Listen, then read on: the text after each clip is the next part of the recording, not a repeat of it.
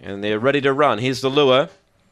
Gunner the favourite, set, away. Now, Azul began fairly, beaten out by Molly McBain. Goes to second, Azul. Out wide, making ground, Gunner Malloy. Getting back to fourth was Emily Sprite. Then came Falcon Ute. Gunlock, and last is Zipping Fifi. Well, Gunner Malloy took over.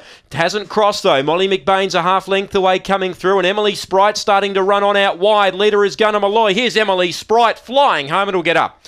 Emily Sprite defeats Gunner Malloy. Photo third, Molly McBain or Falcon Ute. Azul behind them. Gunlock, and last in Zipping Fifi. Emily Sprite beaten a long way last start, but today has overpowered them late to win. Emily Sprite, number 4. 6 second. Gunner Malloy was a sitting shot turning for home. He's not overly strong at the end, but he's got that good early pace and has held second. Molly McBain's held third, and one's fourth, Falcon Ute. 4, 6, 3 and 1. 4, 6, 3 and 1. Run home in 14:33. 22.95 the time. 22.95. It's 4, 6, 3 and 1.